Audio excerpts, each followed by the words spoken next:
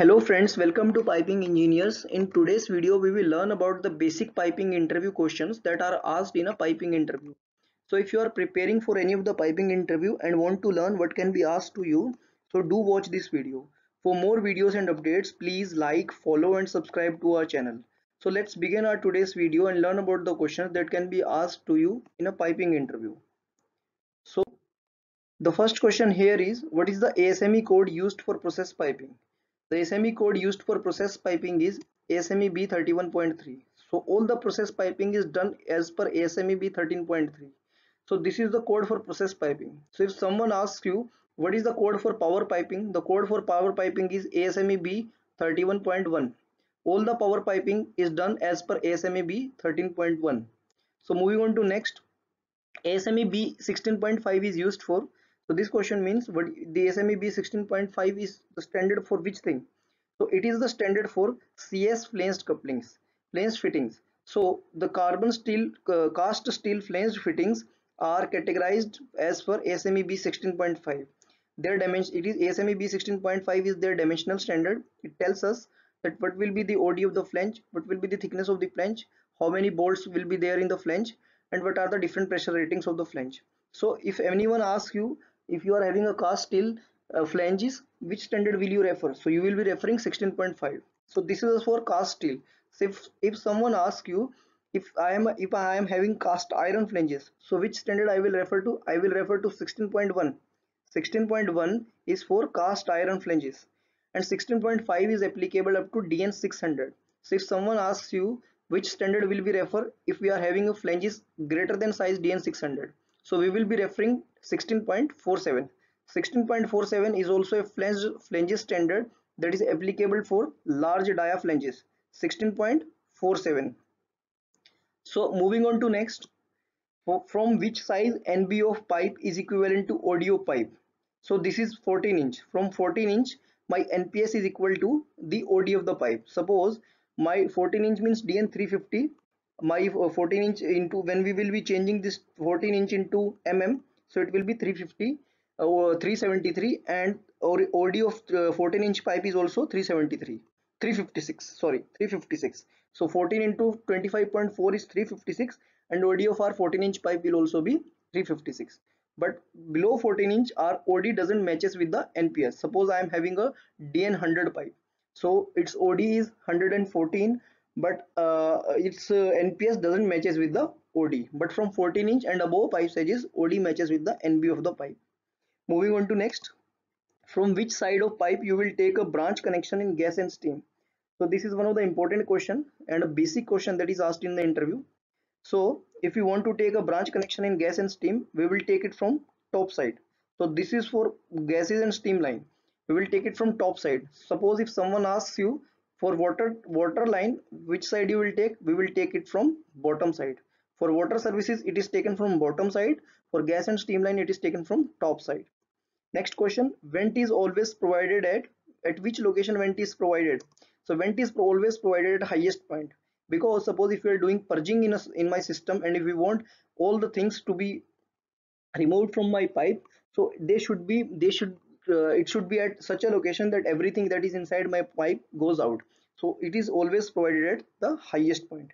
Moving on to next, where are weldolets and socolets are used? So what are the uses of weldolets and socolets, where they are used? Weldolets and socolets are used in your butt weld and socket weld connection.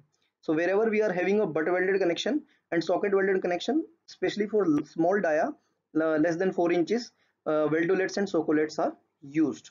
So moving on to next, what is the function of valves in a pipeline? So one of the basic question that interviewer can ask you, what is the function of a valve?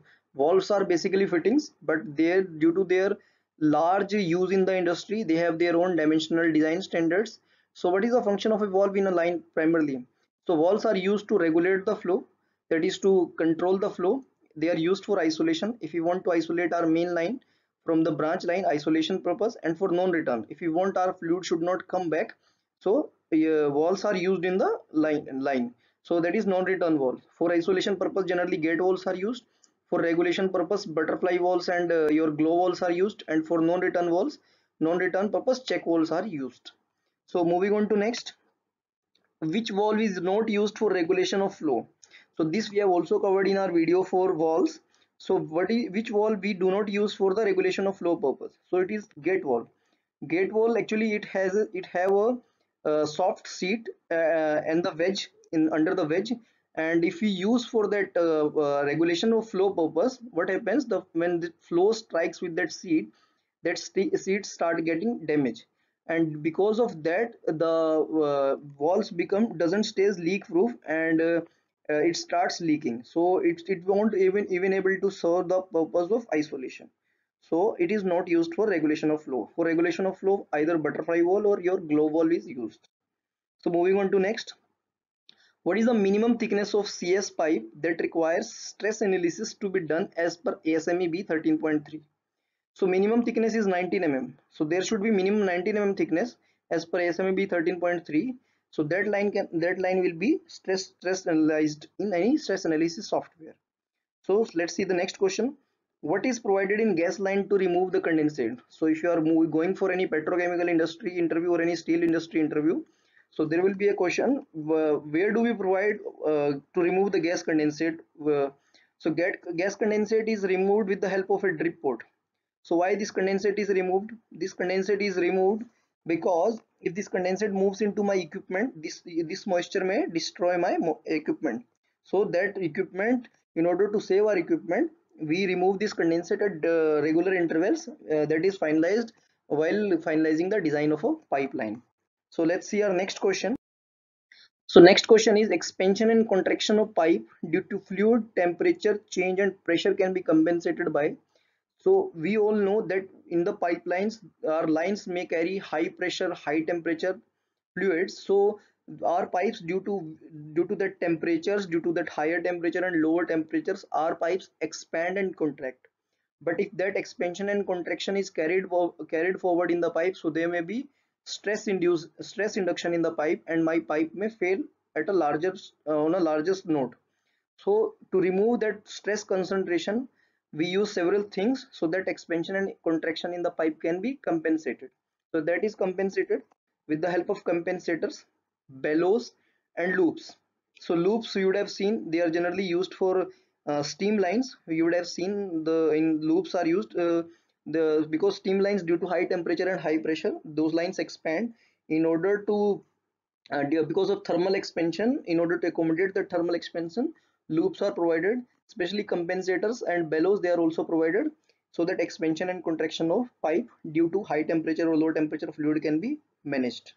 So moving on to next, which gas is used for purging of gas lines? Yeah, the very important question. During commissioning stage, we need to do the purging of our complete system. So we can't do purging with the help with anything. So which gas is used for purging of gas lines? So purging is always done by two things. Either it is done by nitrogen or by steam. Why? Because of their inert nature. If we do the purging by steam line, it will again become water, and that water can be taken out of the line, and nitrogen is an inert gas. Due to its inertness, purging is done with nitrogen. So let's see our next question. What do you check before erecting of pipes on pipe racks? So if you are going for a construction interview, this may be one of the important question that interviewer may ask you.